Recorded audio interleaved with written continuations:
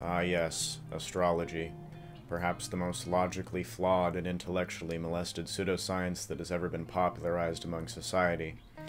After discovering that humans will literally worship a handful of rocks and the position of stars in the sky, I legitimately refuse to believe that anything can surprise me at this point. There's nothing quite like being invited into a new girlfriend's house for the first time and finding an array of crystals, dream catchers, and a random fucking tapestry over her bed. Yes, you're special. We understand. It's one thing to enjoy the theory, it's one thing to find fascination in the concept, but half of you literally worship this shit as if it were universally factual. Like if Venus was 32 degrees southwest from the sun on the night that I was born, I'm gonna be the next Stalin or something. And it's not the fact that some of these coincidences could be cool, it's the fact that whenever somebody tells me the meaning behind any of this astrological shit, or what my sign says about me, it's either a basic human trait that could be assigned to basically anybody, or it's incorrect. You're a Virgo, so you probably enjoy being treated nicely by others. No shit, you fucking dumbass. And I know some of them are more specific, but in the event that they're actually accurate, I hate to break it to you, but it's coincidental. If there's one thing that makes me want to commit seppuku the most about this entire situation, it's that some of you people legitimately blame real-world issues on astrology. Or you'll, like, legitimately avoid associating with somebody or forming a friendship with somebody because of astrology. I got fired from my job. Why? I fucked my boss's mom in the janitor's closet, recorded it with the GoPro, and then emailed it to everybody in the office. Oh.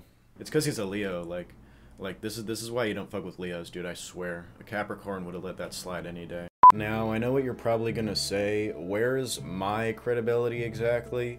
Well, look, bro, I'm in a college astronomy class right now with an absolutely stellar grade.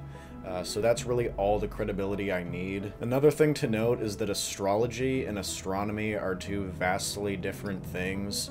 Astronomy is a science and observation developed by educated and trained scientists for literally centuries, while astrology is a random fucking theory developed in the 3rd millennium that white girls in high school just won't let die. And again, if you legitimately find enjoyment and interest in the concept of astrology, I don't want to shoot you down, but when you judge people and avoid friendships and blame people and make real-world decisions based off of these theories, that's when it becomes fucking dumb. There's no questioning that astrology is a scam and pure quackery, but what most don't realize is that nowadays businesses are profiting off of foolish people more than ever. By 2020, astrology itself generated a $2.2 billion industry. People are sheep, and, you know, corporations have never ceased to recognize this and take advantage of this. You know, from astrology apps that have generated millions of dollars in monetization revenue to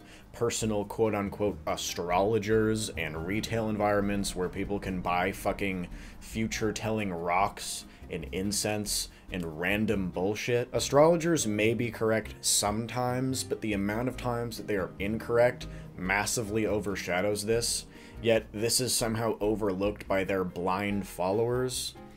I'm willing to admit that I'm wrong if I am, and if any of you can present me with hardcore evidence that astrology is in fact real, I will be open-minded. And I swear, if any of you come at me saying, but the characteristics of my sign are accurate, I will fucking shoot myself. Anyways, that's enough ranting for today. I hope you all have a good one. Please do not assassinate me for making this video, and astrology is bullshit. Goodbye.